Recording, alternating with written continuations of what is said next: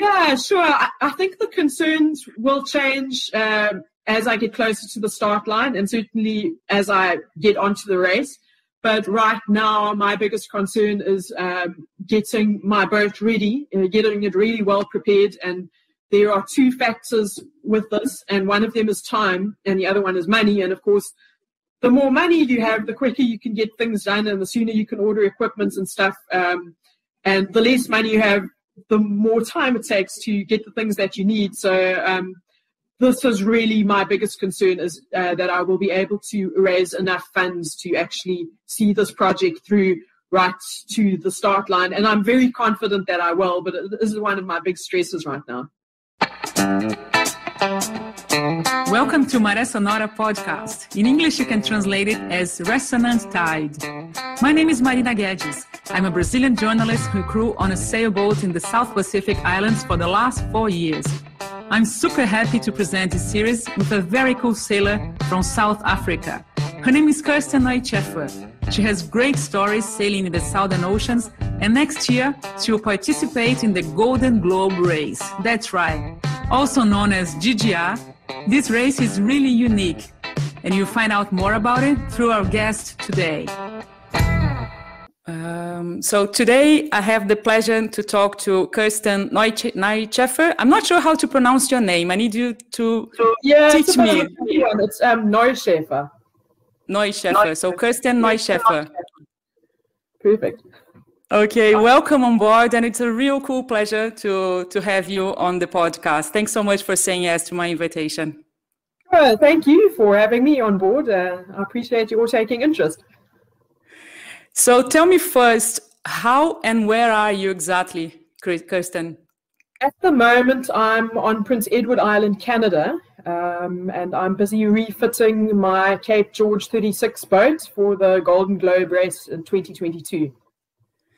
And I was curious about the name, the meaning of your boat's name, the way to say it's Minnehaha. What does that mean exactly?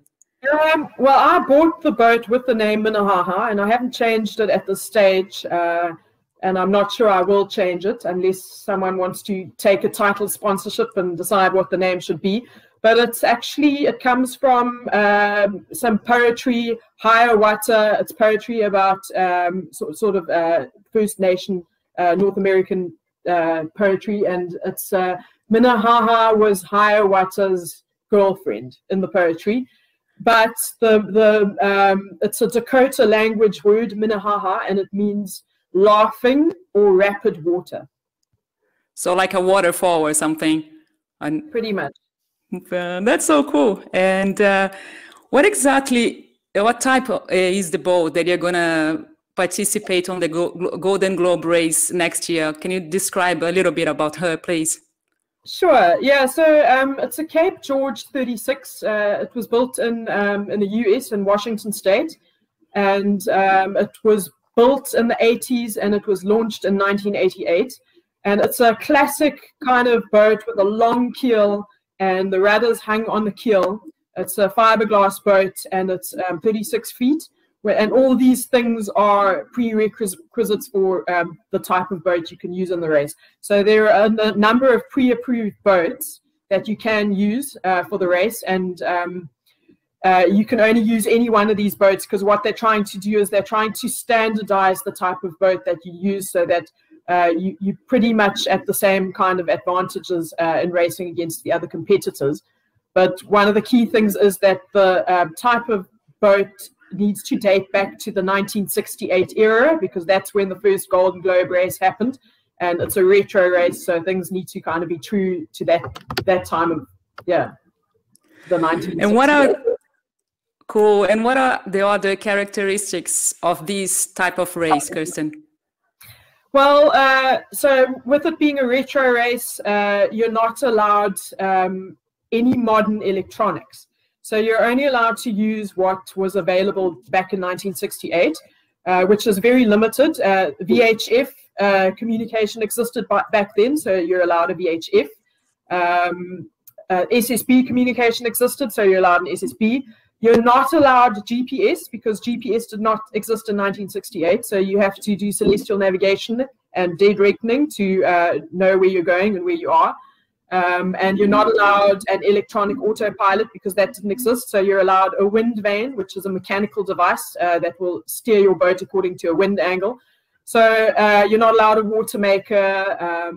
You're not allowed radar. You're not allowed, any navigational apps. You're not even allowed to have a computer or a smartphone or anything like that on board.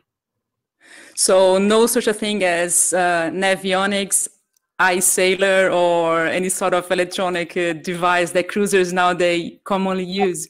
Yeah, no, none of that. And the other big thing that you can't have is modern weather forecasting, because, nowadays we would download grid files via satellite to get weather forecasting, but you're not allowed that. You're allowed weather facts because weather facts existed back then. But there aren't many old-fashioned weather facts still around that print out synoptic charts on paper. So even to just try and locate that retro equipment is a little bit tricky. And you're very limited. And that's one of the big differences of this race to one of the modern high-tech races. Is there's no weather routing. There's no one on the other side of the phone telling you should take this course because the weather system's coming up behind you. You're very limited in your communication. So, for example, I remember we used to rely on downloading the satellite photos through SSB. You cannot do anything like that also?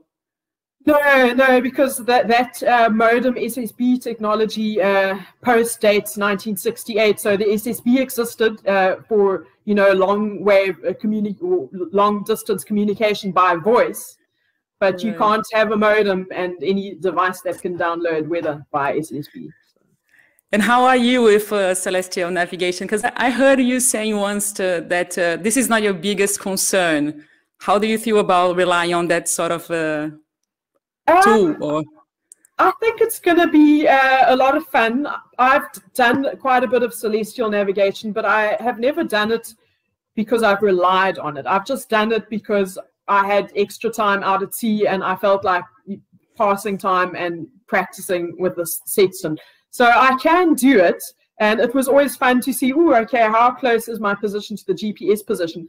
But this will be the first time that I actually completely and fully have to rely on it, and I'm actually really looking forward to it because it's going to be a fun challenge. And I'm kind of going on what people tell me, the old sailors, you had to anyway rely on it. They're saying, look, it's not the most difficult thing. It's just a question of getting used to it, and that it's actually hugely rewarding to be able to get your position just based on celestial navigation. So I'm looking forward to, getting my boat back in the water and getting sailing and seriously starting to practice it, because of course I'm going to feel more confident when I get to practice it.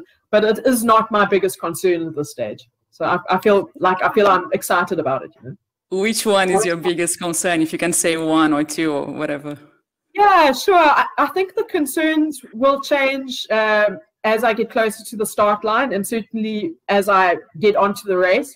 But right now, my biggest concern is getting my boat ready, getting it really well prepared. And there are two factors with this, and one of them is time, and the other one is money. And of course, the more money you have, the quicker you can get things done, and the sooner you can order equipment and stuff. And the less money you have, the more time it takes to get the things that you need. So this is really my biggest concern, is that I will be able to raise enough funds to actually see this project through right to the start line. And I'm very confident that I will, but it is one of my big stresses right now. So you're from Port Elizabeth in South Africa, right? You were born there? Yeah. I was born inland in South Africa, but I moved to the coast, and I've been living there based out of there for a very long time now. So yeah.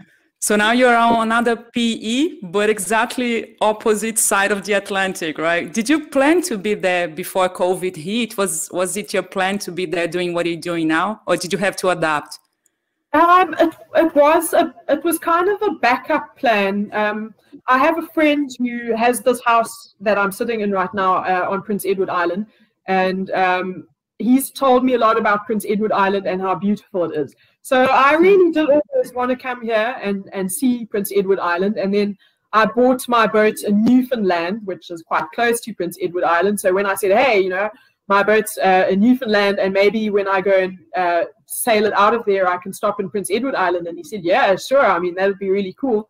So so it was kind of a plan to come to Prince Edward Island, but initially I thought I would sail from Newfoundland to Maine and do the refit of my boat in Maine. And then when I realized it was becoming more and more impossible, because by the time I got to my boat, it was already winter, and winter up in Newfoundland is pretty harsh. It was getting very cold. Things were starting to freeze. The winter storms were blowing past the Cabot Strait the whole time and along the coastline from Maine all along the Nova Scotia coast. And the other problem was that the US borders were closed to non-essential sea travel. So I really had no chance to get back into Maine, and the weather was getting pretty difficult to deal with, especially on a boat that had been standing on the hard for 4 years and that was having a few, you know, problems and needed quite a bit of work. So it came quite easily to say, I'm going to go to Prince Edward Island. And this friend, he doesn't live on Prince Edward Island, but he said the house is empty, so there's a place for you to stay. And he put me in touch with a group of very resourceful people that managed to haul the boat out of the water and transport it with a lobster truck into a heated shed. And things could simply not have worked out better for me, because I've got one of the best guys I could have ever wished for working on this refit now with me. And awesome. Existed. Sorry? And I say I didn't even know that he existed. So chance and luck and circumstance have worked in my favor. And I guess sailors, cruiser sailors, solidarity is really awesome too. Like how people are able to help each other all the time. It's really special and unique, I guess. Yeah, you're very right there. And in that sense, it becomes a very small world. And I would not be where I am right now in my preparation if it hadn't been for so many people who've taken interest in the project and who've been willing to help me in so many different ways. So that is really cool. It really is a journey of friendship, you know. And Kirsten, about the race itself, how long are you imagining you're going to be on your own on this solo round the world trip? Do you imagine how many months, or do you have any idea about that already? Yeah, I have kind of an idea. I mean, it's very difficult to know what the outcome will be because, you know, you're so limited in weather forecasting. So it's a great element of luck working in this race. But the last person who won the race in the 2018 edition, he did it in about 7 months, pretty much exactly on 7 months. And the route they sailed in the last edition was a little bit shorter than in the upcoming edition because we've got some additional photo gates that they didn't have in that edition. So I think it's unlikely to beat the 7-month record, but I'm kind of hoping that it's going to be in the region of 7 months because, of course, I'm participating in the race to try my very best to win. So I'm hoping it will be, you know, not much over 7 months. But I'm also aware that it could be much longer than 7 months. So. I was going to ask you if how you see the race, if you're one of those kind of people that just want to participate or you're going for winning. Yeah, I'd really like to go for the win. And I remember having a conversation with a racing sailor, and he said to me right in the beginning, why are you doing this? Are you doing it for the experience or are you doing it to win? Because if you're doing it to win, your preparation from the word go will be very different, because if you're doing it for the experience, you could say, okay, here's a boat that's available at a price that I can afford, so I'll just buy that boat and it should be fine. But if you're doing it to win, you're going to say, I want that boat and no other boat, and if it's more expensive, I need to raise the funds to get that boat. So from the word go, my preparation has been, I really want to do it to try my very best to win. So you're not at all thinking of doing something like Montessier that started and just continued east towards French Polynesia?